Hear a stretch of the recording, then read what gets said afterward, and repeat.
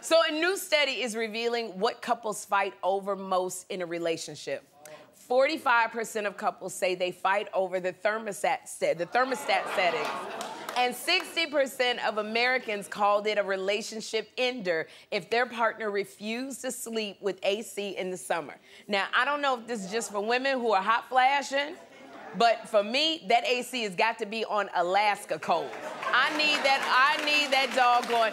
It has got to be cold because I don't know if there's anybody who hot flashes, but when you are laying in bed under the covers and you got the covers on and I see that fan going, that you are hot flashing, those sheets, you kick them doggone sheets off.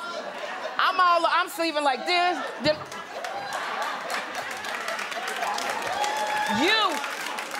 And then, you get so hot, you put one sheet on, and then you got that one leg just laying off the bed. One leg just laying off the bed. I have got to have that air on, and then the air is on and I get cold, but then I got to be able to turn it off in 10 minutes because I'm too cold.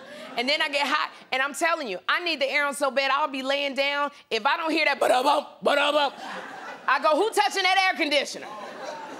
I will wake right back up, and I will wake Jeffrey up and go, turn that air conditioner back on. Because he goes, Mom, it's too cold. And I go, this is my house. Turn that air conditioner. I got it on 62 for a reason. And I tell Jeffrey all the time, I say, Jeffrey, if you get cold, put a sweater on.